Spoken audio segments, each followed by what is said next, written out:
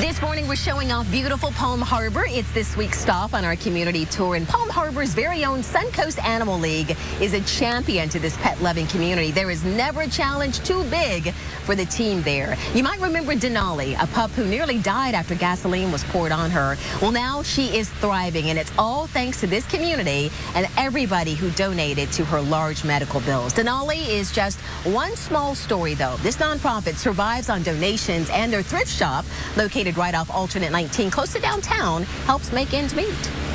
I mean, it's not uncommon for us to have a $14,000 dog that comes in and has to go through all these surgeries and all these different things. Denali, she was over $20,000, and normally we wouldn't be able to do something like that if it wasn't for the public stepping up and backing us.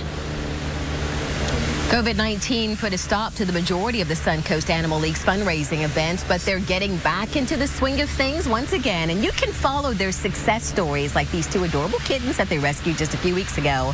All you have to do is head over to abcactionnews.com/Palm Harbor to find out how.